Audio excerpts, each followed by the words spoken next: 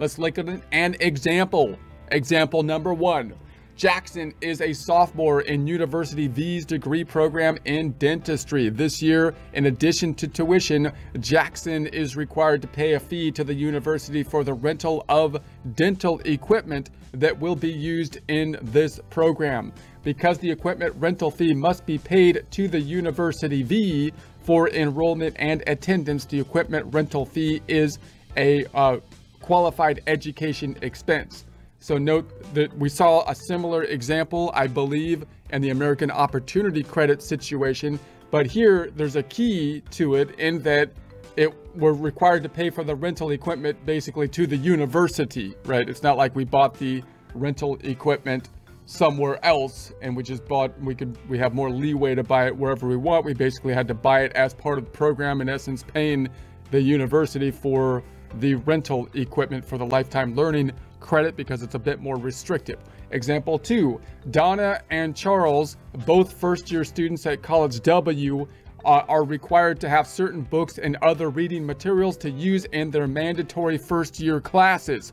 The college has no policy about how students should obtain these materials, but any student who purchases them from College W's bookstore will receive a bill directly from the college. Charles bought the books from a friend, so what was paid for them isn't a qualified education expense. So you need the books in order to be taking the classes because those are the materials for the classes, but they don't mandate where you're going to buy the books from. They offer them at the bookstore, but in this case, Charles bought them from a friend, and so they're not going to be something that would be deductible or included as the expenses in order to calculate the credit, whereas in the American Opportunity Credit, they may have been an includable item.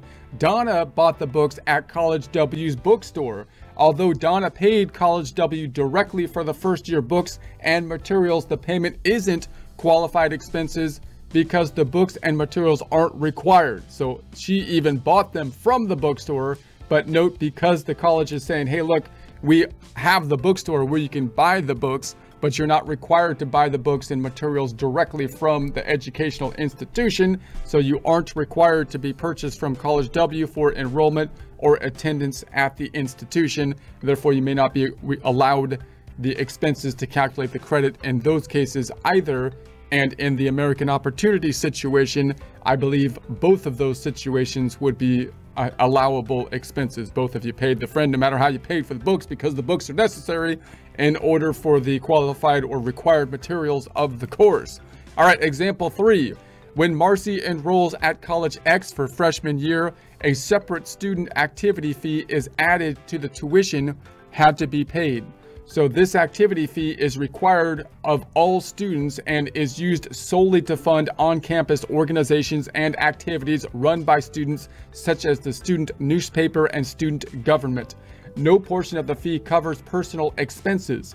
Although labeled as a student activity fee, the fee is required for Marcy's enrollment and attendance at College X. Therefore, it is a qualified expense. In other words, this isn't an option here.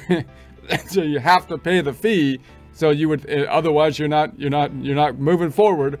So you would think that would be something that you would have, that would be includable as an expense to calculate the lifetime learning credits, as of course it would also, you would expect on the American Opportunity Credit. So when we get to these expenses, do they qualify for the expenses? That's when the American Opportunity Credit is more broad, and you would think that the lifetime learning situations have a more narrow number of types of expenses that might qualify. Any expenses that qualify for the lifetime learning, you would think that they would also qualify for the more expansive American Opportunity Credit. However, the American Opportunity Credit, in order to qualify to take the credit at all, is more restrictive with the 4-year restriction and that kind of stuff, whereas the lifetime learning credit is more broad with the overall just qualifications to be able to take the credit.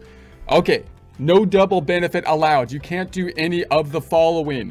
Deduct higher education expenses on your income tax return as, for example, a business expense, and also claim lifetime learning credit based on those same expenses. So you can't deduct it like on a Schedule C as a business expense and get the lifetime learning credit, because you would be double dipping in that case.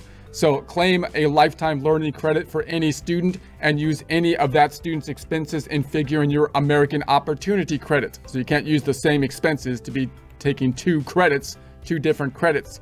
Claim a lifetime learning credit based on the same expenses used to figure the tax-free portion of a distribution from a Coverdell Education Saving Account, an ESA or Qualified Tuition Program, QTP. See Coverdell with American Opportunity and Lifetime Learning Credits in Chapter 6, and coordination with American Opportunity and Lifetime Learning Credits in Chapter 7.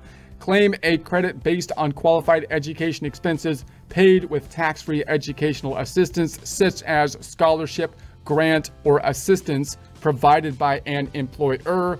So in those cases, you already got a tax benefit because you might have got this money and you didn't have to include it in income. It would, in other words, normally be income. And if you don't have to include it in income, you basically kind of got a deduction already. And therefore, if you took the credit, you would be once again double dipping. So adjustments to qualified education expenses. For each student, reduce the qualified education expenses paid by or on behalf of that student under the following rules. The result is the amount of adjusted qualified education expenses for each student. Tax-free educational assistance. So this is going to be similar to situations in the American Opportunity Credit at this point now. So for tax-free educational assistance received in 2022, reduce the qualified educational expenses for each academic period by the amount of tax-free educational assistance allocable to that academic period. See academic period earlier. So some tax-free educational assistance received after 2022 may be treated as a refund of qualified education expenses paid in 2022. This tax-free educational assistance is any tax-free educational assistance received by you or anyone else after 2022 for qualified education expenses paid on behalf of a student in 2022 or attributable to the enrollment at an eligible educational institution during 2022. If this tax-free educational assistance is received after 2022, but before you file your 2022 income tax return, see refunds. Well, we may talk about this a little bit in more detail. We saw a similar situation in the American Opportunity Credit. You could see refunds received after 2022, but before your income tax return is filed, and so on and so forth. In other words, if you get a refund, you took courses and you dropped out of the course or whatever, and you dropped out before the date, so they're going to give you a refund. If they give you the refund in the same year of 2022, then you'd have to reduce your expenses by the amount that you got the refund. That's pretty straightforward. But what if you got the refund in 2023? Well, if you got the refund in 2023, if you hadn't yet filed your 2022 tax return, you would think you could still reduce your 2022 tax return by the refund. But if you got your refund in 2023 for the expenses you paid in 2022 after you filed the taxes and you included the expenses in 2022, then what are you going to do? Well, you can amend the 2022 return, but that's kind of a messy situation. You might be able to, if you're claiming the lifetime learning credit again in 2023, you might be able to adjust the expenses in that year. That would seem rational or reasonable. If you're not claiming the educational expense, you might have to like recapture some of the credit you got in the prior year. It would be the general idea. Okay.